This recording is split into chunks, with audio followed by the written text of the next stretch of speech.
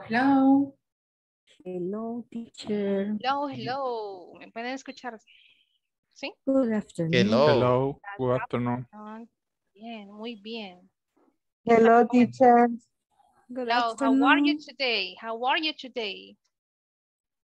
Are you happy today? ¿Cómo va su lunes ahorita? Inicio de semana. ¿Cómo vamos? Good. So. So, right? Sometimes Mondays are very hard. Cuesta empezar a veces la semana, los lunes, pero aquí estamos ya listos para la clase. Monday. Practiquemos lo que aprendimos la semana pasada. ¿Cómo ponemos la fecha? What day is it today? Vámonos a la pizarra. ¿Qué día es ahora y cómo la escribimos? Veamos. Usemos ordinal numbers. Empecemos por eso. Today is. Yes. ¿Cómo escribimos la fecha de ahora? Today is. Monday. Yes, Monday. And then we have the month. What month is it? The one that we're in right now. Is it January, February, April? Teacher, Tell me. teacher, no se escucha bien. No se escucha. Sí, bien despacio su voz. Ok, reviso la conexión ahorita. Gracias por informarme.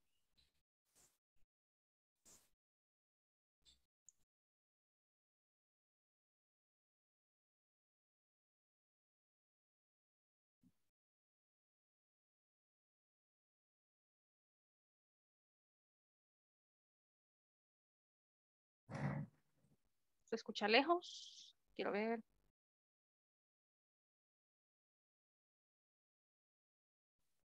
Ok, ya cambié de micrófono. ¿Cómo escuchan ahora? Sí, se escucha bien. Yo Ok. escucho No sé los bien. demás. Sí. Bien, Yo le escucho bien. Ok, perfecto. A veces quizás la conexión falla, hay que volver a desconectar y a volver a conectar, ¿ok? Decíamos la fecha en inglés, Monday, then we have the month, April. Then we have an ordinal number, in this case is April 4th. 4th, exactly. And then we have the year. Who can tell me the year? We can say 2022. Esa es la manera más fácil de expresar 2022. 2022. Lo leemos de dos en dos. 2022, ¿ok? So, Monday, April 4th, 2022. La fecha siempre inicia con el día, mes. Y luego podemos poner los números, ¿ok? En este caso, el día que nos corresponde, 4th. And the last one is the year. Monday, April 4th, 2022. So that is the correct way to write the date. Así se escribe entre comas la fecha, abril 4, ¿ok?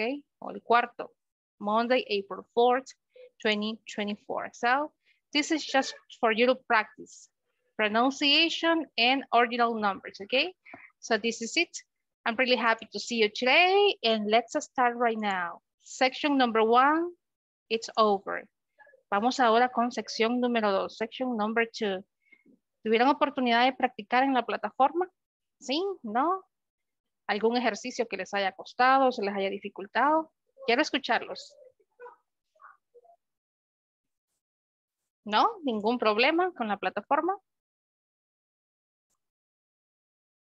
Si se fijan, los ejercicios que están ahí siempre tienen que ver con los temas que cubrimos. Las clases o las sesiones que tenemos siempre es más que todo para aclarar dudas, para que ustedes se expresen y para que estén pues pendientes de completar las secciones. Veamos. Today is our fourth class. Clase número 4. And now we have section number 2.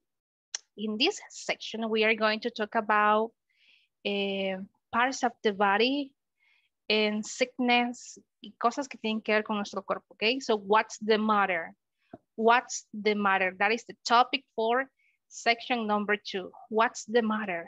¿Qué pasa? ¿Cuál es el problema? En este caso, usamos esta expresión para referirnos, ¿qué te pasa? ¿Qué sucede? Pero más que todo cuando estamos enfermos. What's the matter? Veo que estás triste ahora. What's the matter?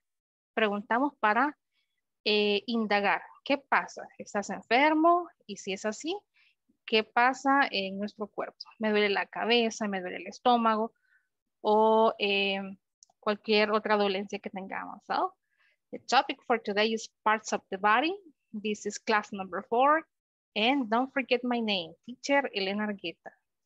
And here we go. Let's start with this one. So for today, we're going to have, this is very easy. It's a very short tongue twister, but so you can practice the sound of letter V, la letra V. Recordemos que en inglés tenemos dos tipos de sonido diferente para la V. La V, en este caso, con la que escribo big, black, bug, y tenemos la V, que en español le llamamos así. Entonces, sí, su pronunciación es diferente, ¿ok? Entonces necesitamos practicar ese sonido, el sonido de la V, V, ¿ok? So, el tongue twister que tenemos ahora dice así, es bien corto y la repetición del sonido de la letra V es bien constante.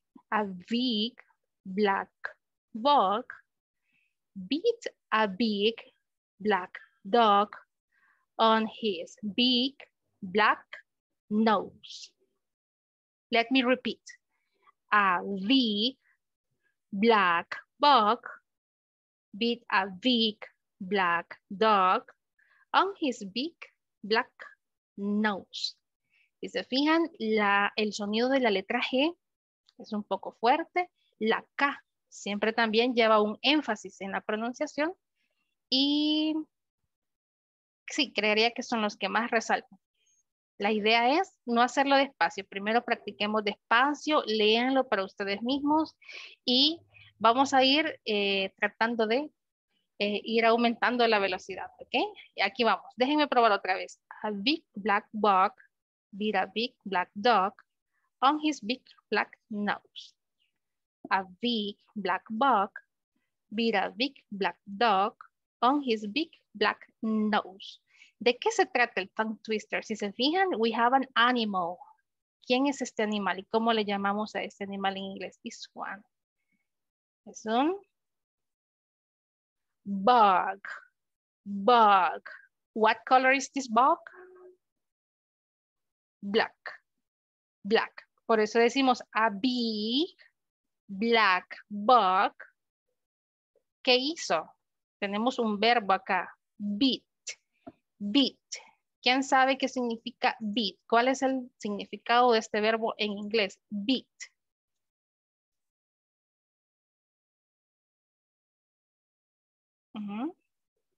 Beat. ¿Qué es eso? ¿Qué sería entonces el significado de beat a big black dog? Beat sería mordió. Es un verbo que lo tenemos en pasado. ¿Okay? El presente de este verbo es bite. Miren. Bite.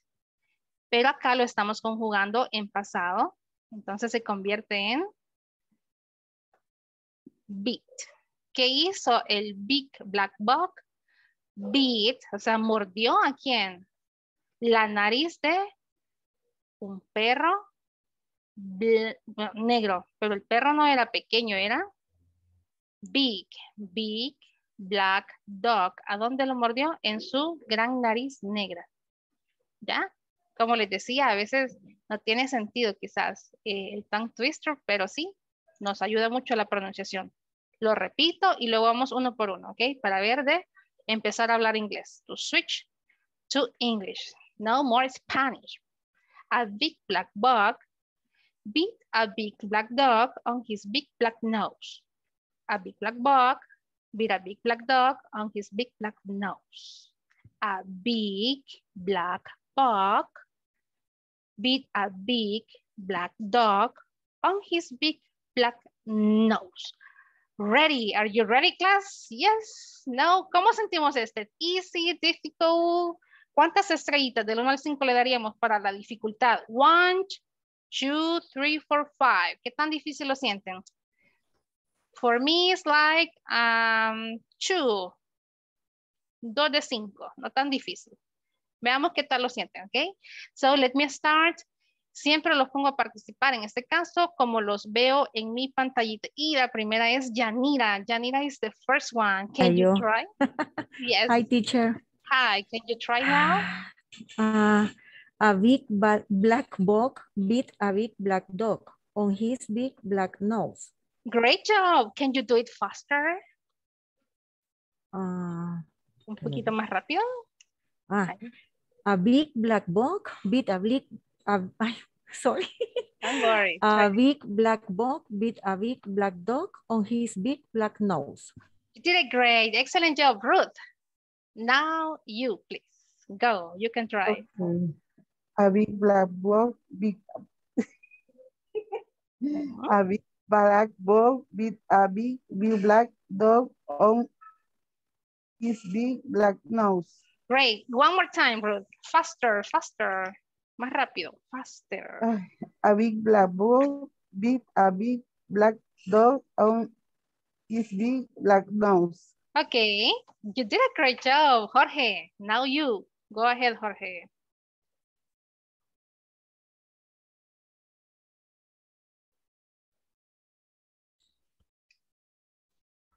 Sorry. A big black dog beat a big black dog on his big black nose. Wow, you did a great job. Excellent. Great job, Jorge. Ivania, now you. Okay. A big black dog beat a big black dog on his big black nose. Wow, that was amazing. Amazing, Ivania. Great job. Ellen Nilsson, this is your time. Hi, teacher. Hi. A big black dog beat a big black dog on his big black nose. Okay, great pronunciation. Todas las palabras las voy escuchando. Si les digo repetir es porque podemos hacerlo más rápido o ya hay algún problemita, pero great job, Ellen Nilsson. Lorena, go. Hello. Go, Lorena. A big black dog beat a big black dog on his big black nose. Okay, great pronunciation, Lorena. Now you, Glenda. Hi, Glenda. Hi. Go ahead. Okay. A big black dog beat a big black dog on his big black nose. That was amazing. Excellent. Gabriela, now you, please. Hello, teacher. Gabi. A big black dog beat a big black dog on his big black nose. Great job. Excellent job. Now, Lupita, it's your time, please. Go. A big black dog beat a big black dog on his big black nose. Great pronunciation. You did it great. Ellen Nilsson, now you, please. A big black dog beat a big black dog on his big black nose. Okay. I guess this is easier. Creo que a todos les está resultando fácil. Veamos si mañana traemos uno más complicado. Pero no, estamos bien. Rita, this is your time. Go. A big black dog beat a big black dog on his big black nose. Great. Me gusta ese énfasis en la K. Le suena muy bien, Rita. Se escucha bien bonito. Black. Suena muy bonito. Excellent job, Rita. Gustavo. Go ahead and try, please. Gustavo. Hello. Hello. A big black dog beats a big black dog on his big black nose. Okay. One more time, Gustavo. Faster. Un poquito más rápido. Vamos. Big black dog beats a big black dog on his big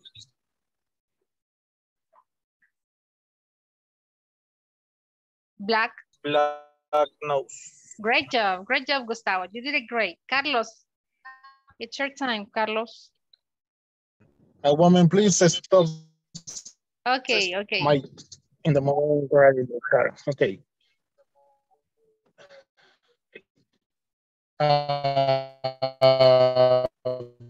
Big black dog beat a big black dog on his big black nose. Big black dog with a big black nose.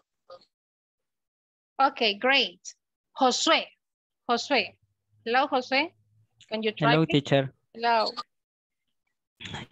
A big black boy beat a big black dog on his big black nose. You did it great. Wow, that was amazing. Samuel, go ahead, please. No.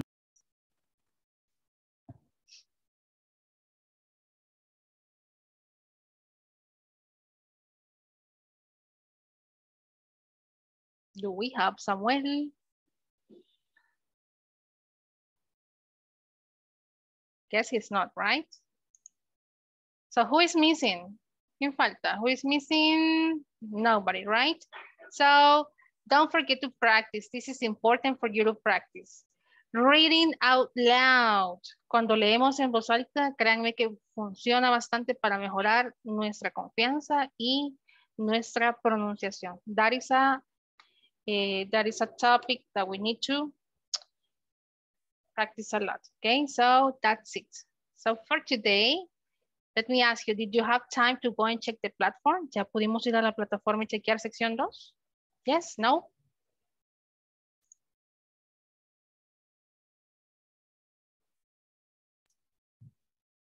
No, si no, pues tomémonos el tiempo. No, ¿verdad? Yo sé que a veces es bien complicado, es bien difícil con el tiempo, pero aquí estamos. Section number 2. Un tema bien interesante que también nos va a hacer practicar bastante speaking. Here we go. Parts of the body. Parts of the body. And this is the vocabulary, okay? So listen and try to imitate the correct pronunciation. Here we go. Parts of the body. Let's click on play. Listen, please. Just listen. Hi everyone, in this class you'll learn vocabulary for discussing different parts of the body. Let's get started by listening and practicing. Parts of the body.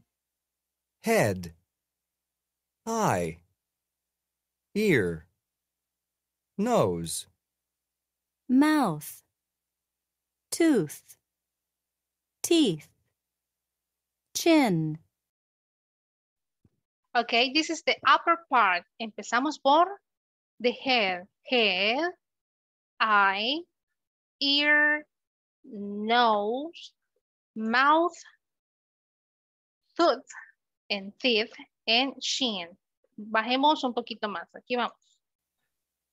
back, shoulder, chest, stomach, throat, neck, wrist, arm, elbow, thumb, hand, finger, fingers, leg, knee, ankle, foot, feet, toe, toes.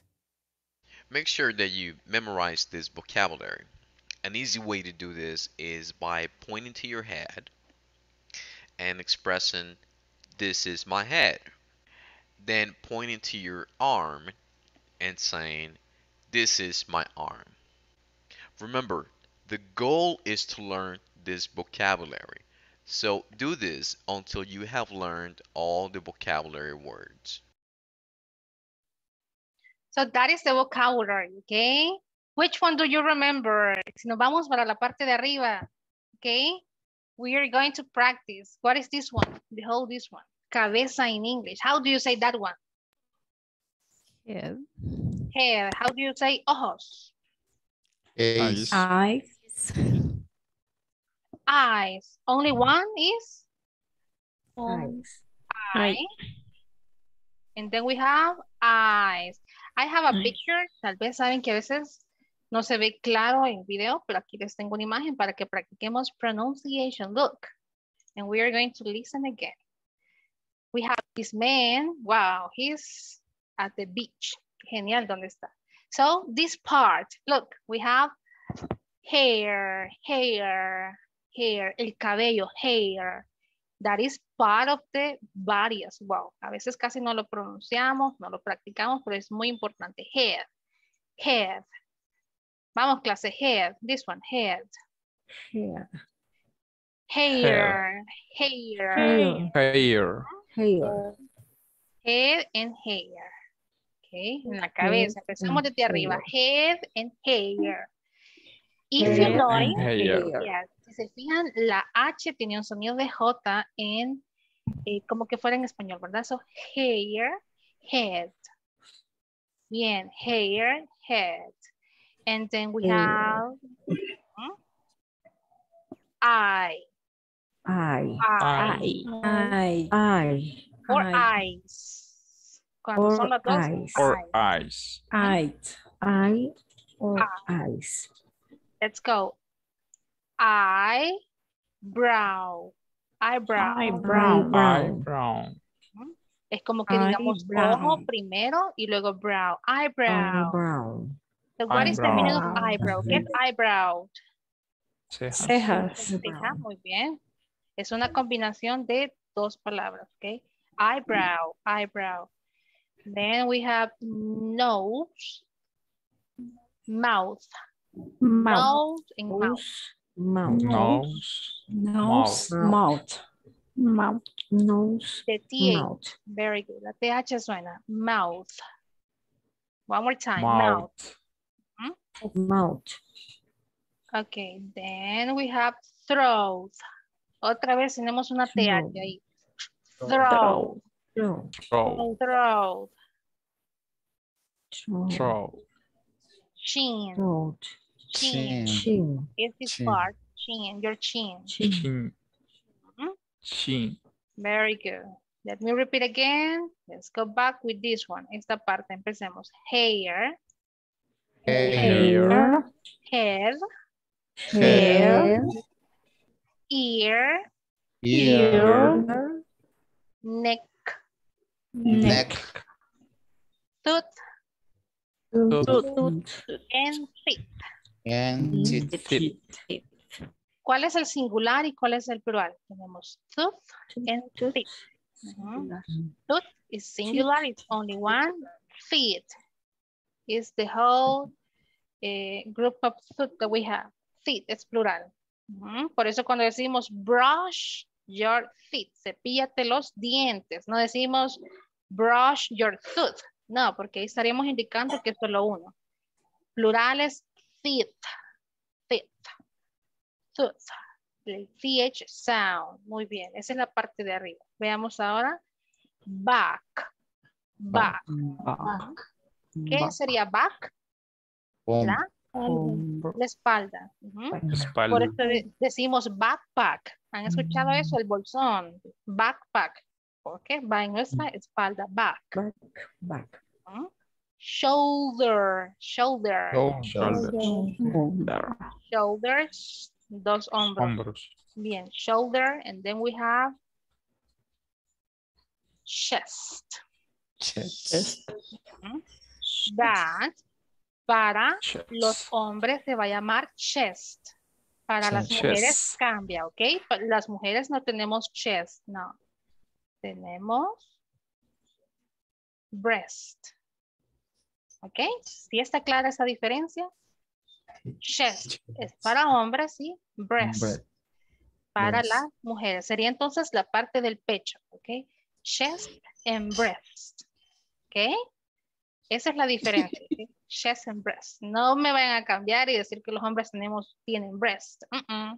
Que las mujeres les llamamos chest. No. Esa sí es algo que nos diferencia. ¿Ok? Chest and breast.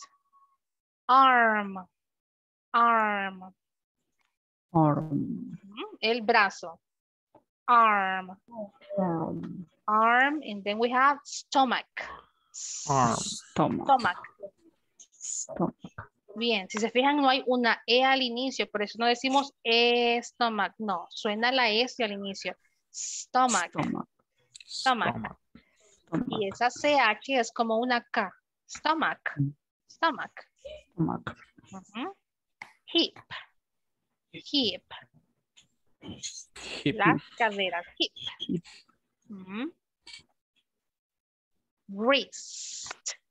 Wrist. Tu mano, esto que se mueve, el wrist. ¿Cómo la llamaríamos en español? Wrist, acá. Muñeca. La muñeca. Ujú. Wrist. No es doll, no es muñeca. Ajá, se le llama diferente. Muñeca. La traducción sí es literal. Leg. Leg. En knee. Nick. Knee. La K no tiene sonido. Knee. Knee. Knee. Ujú. Knee. Very good job. So one more time. Back. Back. Shoulder. Shoulder. Chest. Chest. Y para las mujeres, ¿cómo le llamo? ¿Cómo le llamamos a esa parte? Breast. Ujú, breast. Muy bien, breast. Arm. Stomach. Stomach. Ajá, stomach. Very good.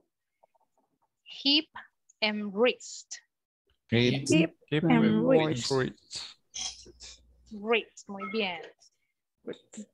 Leg and knee. Leg and knee. Let's go down. Bajemos un poquito. Elbow, fingers. Hay muchas partes del cuerpo. Créanme que estas son las que podemos observar, ¿ok? Pero hay más. Las internas, ese ya es otro tema, ¿ok? Elbow and fingers. Finger or fingers. Elbow is this part. Elbow. El codo, elbow. Elbow. Elbow. And fingers. También con la mano hay una distinción. Tenemos 5 dedos, pero solo a 4 les vamos a llamar fingers y a este le llamamos thumb. Thumb. Miren. Thumb. El dedo gordo, ¿ok? Thumb. Fingers. Aquí están, miren, fingers. A todos estos se les llaman fingers y el dedo gordo se le llama thumb, ¿ok?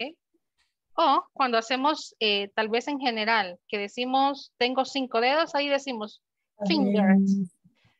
Pero si queremos ser, yes. ¿Escuché algún comentario? ¿No? ¿Preguntas? Si no, continuamos. Hand. Hand. Hand. Ankle. Toes and feet. Los dedos del pie no se llaman fingers, se llaman toes. O singular toe. Toes. También esos tienen nombres diferentes. En español a todos les llamamos dedos. Solo decimos de las manos y de los pies. En inglés no, cambian. Finger, manos. Toes son para los pies. ¿Ok? Y singular y plural también. Foot and feet. Foot and feet. Very good. So, it's time to listen. Let's listen. ¿Ok? Escuchemos una vez más. La idea en esta clase es que ustedes no olviden la pronunciación. Here we go. Let's listen. Me indican si se puede escuchar. Unit 12. Yes? How do you feel? Yes. Page 78. Very good. Exercise 1. Word power. Parts of the body. Part A. Listen and practice. Eye, hair, head, ear, neck, tooth, teeth, chin, throat, mouth, nose, eyebrow, back, shoulder, chest, arm, stomach, Stomach. hip, wrist, leg, knee, ankle, toe, toes, foot, feet, elbow, finger, fingers, thumb, hand,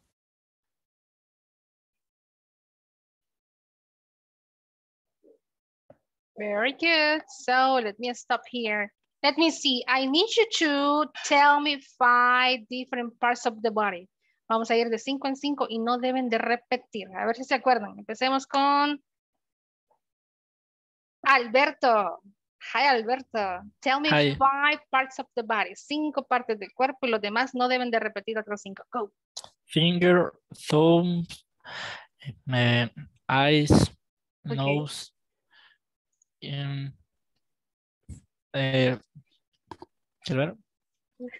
stomach. Stomach, very good. Alberto, pick one. Escoge a alguien de tus compañeros. Go. Escoge a alguien. Carlos. Go, Carlos. 5 parts of the body. Ears, neck, mouth,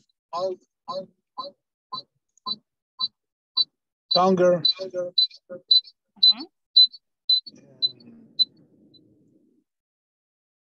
elbow. Okay. Who's next, Carlos? Excellent job. ¿Quién sigue?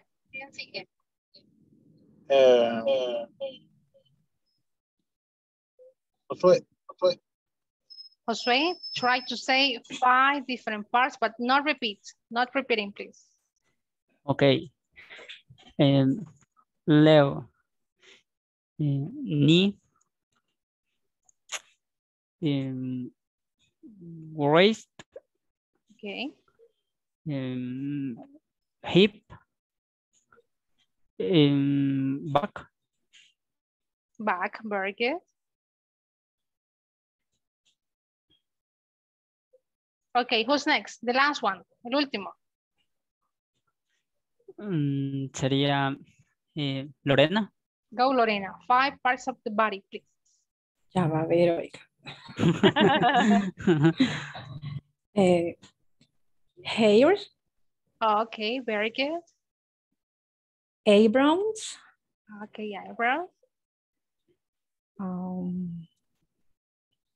Feet. No sé si ya lo dijeron. Yo creo que ese sí, ¿verdad? I guess no. Feet. Yeah, feet. Very good. Foot. Foot. Okay, continue. Arms. Arms.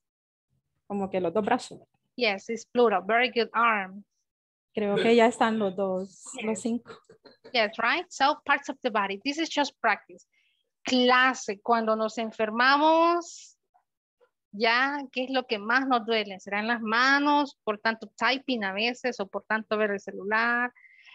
Your head, ¿qué es lo que más les afecta? ¿O son los pies que nos duelen al final de la clase? Your feet, your back. ¿Qué es lo que más, hablemoslo en general, lo que más nos duele cuando nos enfermamos o de qué padecemos bastante?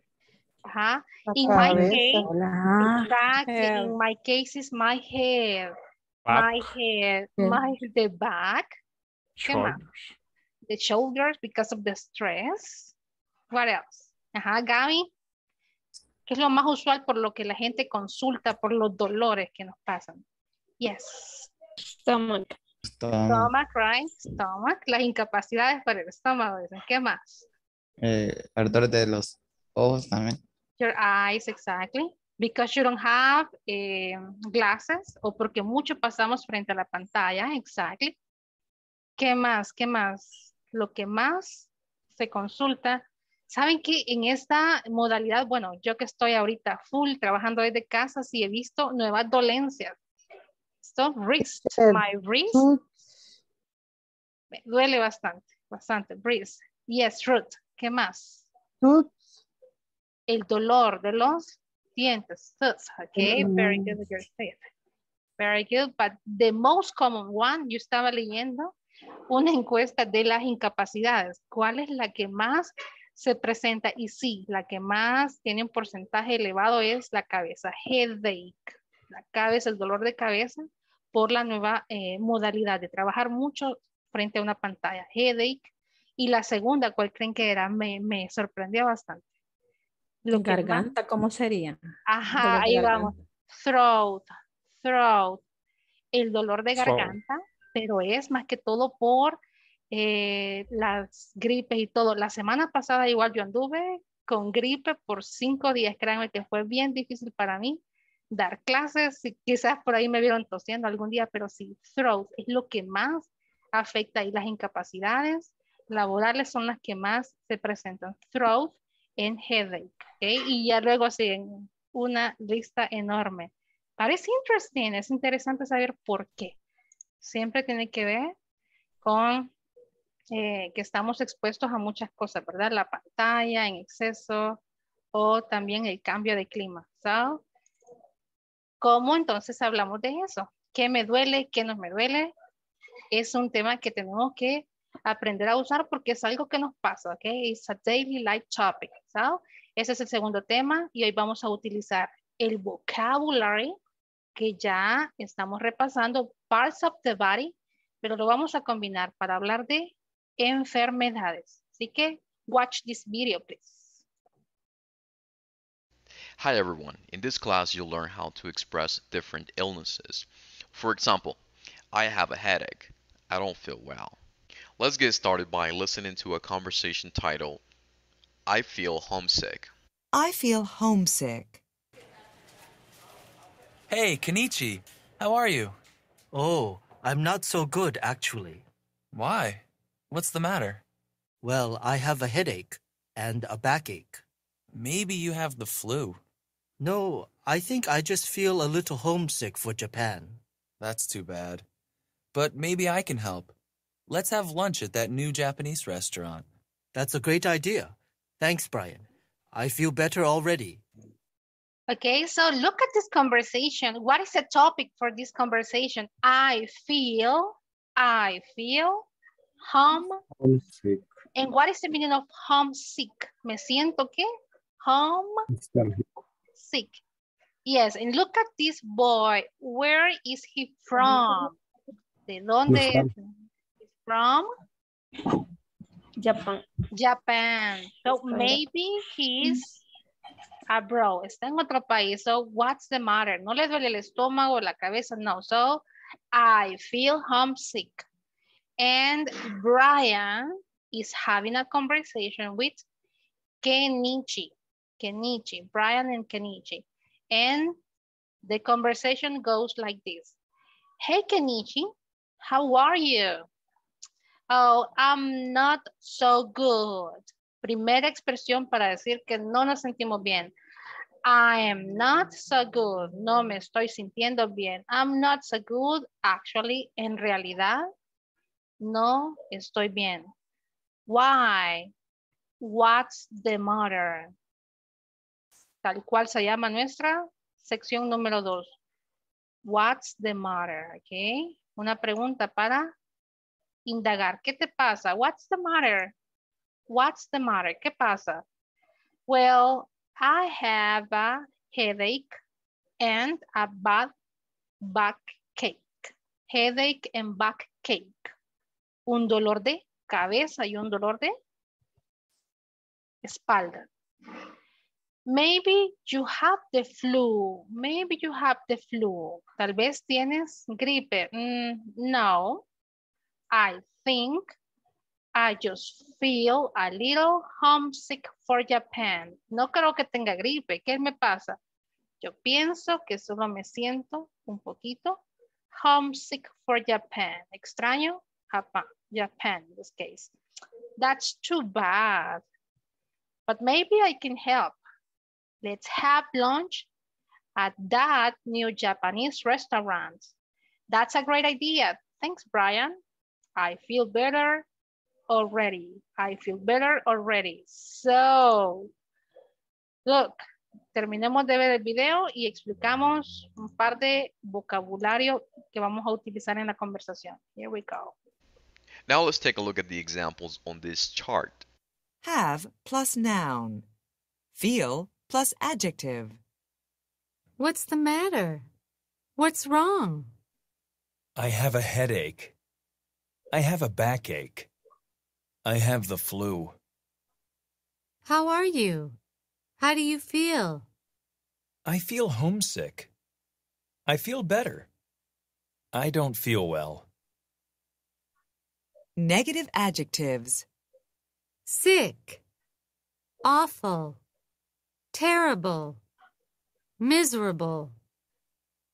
Positive adjectives. Fine. Great. Terrific. Fantastic. I would like to start by explaining the examples on the left-hand side of this chart. How to form statements with have plus noun. We can follow this formula to do that. Subject plus have plus noun. Let's analyze the first example. I have a headache. The subject is I. Then we need to put have. Finally, we include a noun, a headache. Let's take a look at one more example. I have the flu. The subject is I. Then we need to put have. Finally, we include the noun, The flu. the flu. Now, I would like to show you how to form statements with feel plus adjective. We can follow this formula. Subject plus feel plus adjective. Let's analyze the example, I feel homesick. The subject is I. Then we need to add feel. Finally, we need to put an adjective, homesick. Or it can be any of these adjectives towards the right. Okay, but let's go to practice, you know. I feel. Si se fijan, a veces ponemos la regla o la estructura, pero es más fácil cuando nos acostumbramos a utilizarla sin estar pensando cómo es que va la regla, porque si no se nos olvida, ¿ok? So, I feel, I have, that is what we are going to use right now. I feel and I have. Usando las más comunes, enfermedades más comunes. I feel and I have. Son expresiones que utilizamos para expresar. So, what's the matter? Let's repeat. What's the matter? What's the matter? What's the matter? What's the matter? ¿Qué significaría entonces what's the matter? ¿Qué te pasa? What's the matter? ¿Qué pasa? Pero solo lo ocupamos para cuando queremos indagar sobre enfermedad. What's wrong? What's wrong? What's the matter? What's wrong? Y cuando utilizamos esas dos expresiones, look, we are going to use this formula. I have, and then we have this, this combination. Miren, tenemos para formar en la mayoría de casos, vamos a agregarle al final ache. Ache, que significa dolor. Ache. Stomach, cake. Head, cake. Hagamos una combinación. Miren, escribimos estómago y le agregamos ache. ¿Suena? Esto significa dolor y suena ache. Stomach, cake. Cabeza. Dolor de cabeza en inglés. Miren, head plus ache. Headache. Dolor de dientes. Dientes más ache. Y así pueden ser algunos, ¿ok? Los más comunes. Dolor de estómago, de diente, de cabeza, ¿ok? de espalda, de oído. ¿Ok? Acá tenemos en la primera columna, if you notice, some examples. Using ache, backache, earache, headache, stomachache, and toothache. Enfermedades que terminan con ache, o sea, con dolor. And then we have some others. Tenemos otras que no se les combina eso. A cold, a cough, fever, the flu, and sore throat, dolor de garganta. Sore throat. So we are going to practice in this class using these examples, okay? So what's the matter? I have a. So let me start. Vamos a utilizar I have a. Primer ejercicio, I have a. Let me see, Lorena, what's the matter? What's the matter? Empecemos con este. What's the matter, Lorena? I have a.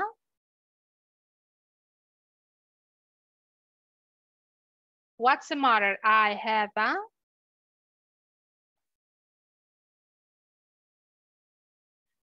Yes, your microphone. I have a vacation. Backache. Very good. Ache. Acuérdense que suena como ache. Se lo escribimos. Ache. Okay. Ache. Ache. Algo así me suena a mí. Ache. Ache. Pongamos esto. A veces nuestro cerebro nos traiciona y queremos leerlo como en español. No. No es H. No. Ache. Ache. Ache. Bien. So, what's the matter, Ruth? What's the matter? Practiquemos con esto. What's the matter?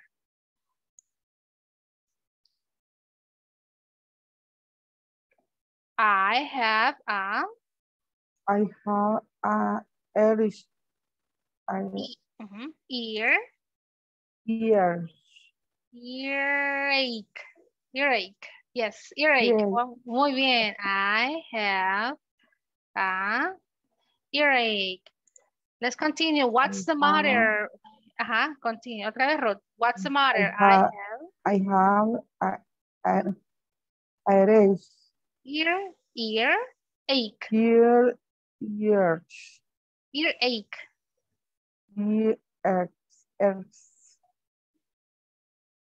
Ache. Me cuesta. Yo sé que cuesta, al inicio cuesta la pronunciación, pero aquí tenemos ache. Muy bien, otra vez. Earache. Earache. There you go. Muy bien, you did a great job. Earache. Dolor de. ¿Qué sería? ¿Dolor de qué? De cabeza. Oído. De oído. De oído. Muy bien. Earache. Jorge. What's the matter, Jorge? I have a headache. Bien. Headache. Headache. And what is that? ¿Qué sería eso? I have a. Me duele la cabeza. O tengo dolor de cabeza. Headache. Tengo dolor de cabeza. Tengo dolor de cabeza. Yo tengo dolor de cabeza. I have a headache. I have a headache. Gabriela, what's the matter? What's the matter? I have a stomach. Stomach ache. Stomach ache. Very good. Decimos estómago, stomach. Y le Stomach agregamos ache. Bien, stomach ache. Stomach Stomach ache. ache. Very good. And then Nilsson, what's the matter? What's the matter? I have a toothache. I have a toothache. Toothache. Very good. Toothache. ¿Me duele él? ¿Serían todos los dientes o un solo diente? How many? Un diente. Yeah, just one. Very good. I have a toothache. It's just one. Just one. Yanira, what's the matter? I have a cold. I have a cold. And what is a cold? What is that? Gripe. Gripe, very good. So how do we say tengo gripe? I have. O resfriado, podría ser resfriado también. Exactly. Resfriado or a cold. Yeah, that's the same expression. Very good. Un resfriado. A cold. A cold, very good. So Glenda, what's the matter? Next one, what's the matter? I have a cough. A cough. And what is that in Spanish? Yo tengo? Tos. Tos. Tengo tos. I have a cough.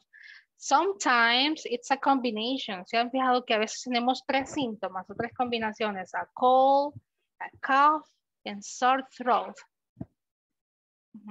Sometimes we can express more than one. But that's okay. Very good. Ivania, what's the matter? I have a fever. I have a fever. A fever. In Spanish, how it could be? I have. Tengo fiebre. Tengo fiebre. I have a fever. Very good job. Guadalupe, what's the matter? I have the flu. I have the flu. I have the flu. And what are some of the symptoms? ¿Cuáles son algunos de los síntomas cuando tenemos gripe en general? Flu. I have a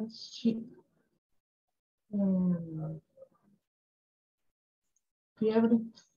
Fever, muy bien. ¿Quién le puede ayudar? ¿Cuáles son algunos de los síntomas? Headache. Headache. Yes. Fever. And sore throat. Very good. So it's a combination of symptoms. Estos son síntomas, okay? Symptoms. So I have a headache, a fever, and sore throat because I had the flu. And the last one, what's the matter? Let me ask Rita, what's the matter? I have a sore throat. I have a sore throat. Very good. I have. Very good. So what if we want to express? Eso es para decir lo que yo tengo, okay? So I have a. In the other case, utilicemos la expresión I feel. Okay, me siento, y aquí tal vez no decimos en sí la enfermedad, sino que me siento mal, me siento mejor, no me siento bien. I feel sick, I feel better, I don't feel well, okay? This is the case. How are you? How do you feel? I feel sick, I feel better, I don't feel well, okay? So, tell me, Alberto. ¿Cómo se diría si otra persona tiene algo? En este caso, digamos, ¿cómo le preguntaría? Porque ajá. ¿Cómo le preguntaríamos o cómo responderíamos? Digamos, la pregunta siempre what the matter. Very good. Hablando en tercera persona, también. Bien, si se fijan, estamos utilizando el simple present, el presente simple. Entonces, ahorita voy con mi pizarra. Bien. So, what's the matter? Le preguntamos, a Jorge le duele la cabeza, digamos, what's the matter? Y queremos decir, ¿qué le pasa a Jorge? What's the matter? Para mi caso, I, you, we and they. Vamos a decir.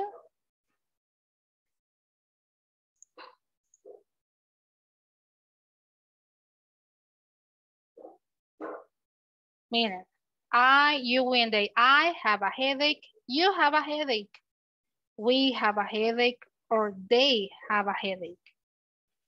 For the third person, he, she, and it. Utilizamos ya no el verbo have, sino que se convierte a la tercera persona en has. And then the same, okay? What's the matter? He has a headache. What's the matter? She has And the a headache. question is, La pregunta sería la misma, ¿ok? Sería como, what's the matter, Jorge? O así terminaría. O preguntemos antes.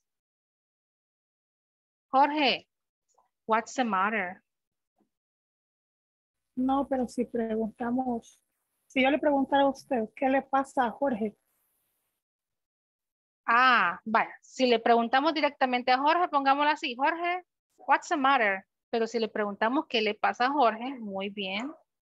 Miren. What's the matter with Jorge? Están ustedes platicando, ven que hoy no se presentó a trabajar Ivania. ¿Qué dirían ustedes? And what's the matter with Ivania? What's the matter with Gabriela? Veo que está un poco apagada ahora, ¿ok? She has a headache. No hagan bulla, por favor. She has a headache. What's the matter with Glenda? Oh, she has a headache. What's the matter with? Y así, ¿ok? ¿Qué le pasa a? What's the matter with? Ahí nos estamos refiriendo y para preguntar de alguien más. ¿Qué le pasa a? Class, ¿está clara esta parte? Dime, Jorge. Teacher, dígame. Entonces ya para preguntar en tercera persona solo agregamos el with. Sí, para preguntar sobre alguien más. Alguien más, ok. Si estamos preguntando directamente a la persona, solo mencionamos su nombre. What's the matter, Ruth? Estaríamos preguntando, ¿qué le pasa, Ruth? What's the matter, Ellen Nilsson? ¿Ya?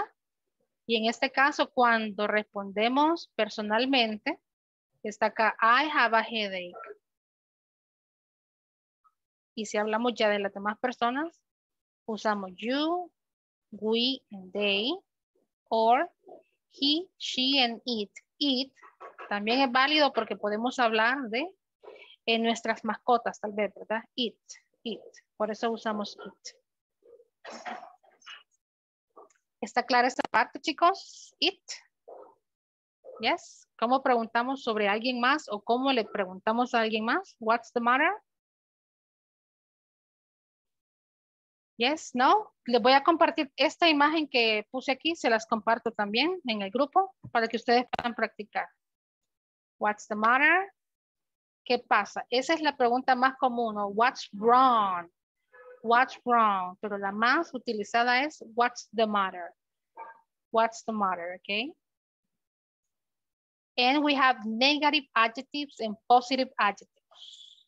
3 minutos, practiquemos esto. I feel horrible. I feel horrible.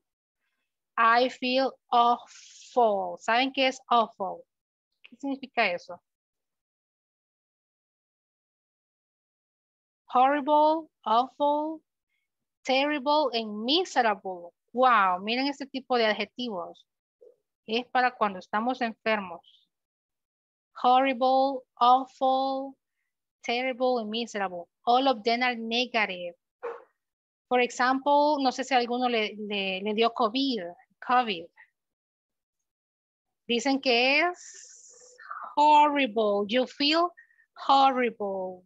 Awful es lo mismo, es negativo, es sentirme terrible también. Awful and terrible are synonyms, son sinónimos, ¿ok?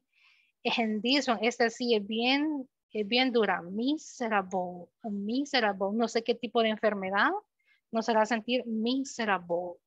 Wow. And then we have fine. I feel fine. I feel great. I feel terrific. And fantastic. ¿Qué es terrific, class? Terrific. Palabras que tal vez no conozcamos ahorita. Terrific and awful. Son las que más. What is terrific? ¿Es positivo o negativo? Positive. ¿Y cómo traducimos eso? I feel terrific. Espectacular. Okay. Like fantastic. Like fantastic, very good. Some synonyms, very similar meaning. I feel fine, great, terrific, and fantastic. So How do you feel today, class? How do you feel today? Don't say fine. Utilicemos las que aprendimos, okay? How do you feel today? How do you feel today? Negative or positive adjectives? Do you feel horrible today? Awful, terrible, miserable? All right. So how do you feel today? Fine. I feel fine. I feel fine. Muy bien, muy bueno. I feel fine. Yes. Anybody else? How do you feel today? Ellen Nielsen, how do you feel great. today? I feel great. Excellent. Any other? I feel terrific. I feel terrific. Excellent. Glenda, how do you feel today? I feel Teacher, great. Yeah. Yes. You tell me. how do you say fabuloso? Fabulous. Fabulous. Fabulous. I feel fabulous today. Okay. So that's Lorena, es palabra de mi compañera Lorena. Really? Entonces Patentada por Lorena. utilicémosla en inglés ahora. I feel fabulous. I feel great. So, mañana lo primero que les pregunto, ¿cómo se sienten? Y no me digan I feel fine. I'm fine. No. Hay muchos otros adjetivos que podemos utilizar. Ok, clase. Les comparto en el grupo esto para que puedan tenerlo ahí a la mano en su chat. Y nos vemos cuando. Tomorrow. Tomorrow. I hope you have a great day. Espero que tengan un muy buen día y que se sientan great, terrific today, okay? So, see you tomorrow. Have a great afternoon. Bye-bye, class. It was a pleasure. Teacher. Bye. Bye. Bye. Fabulous.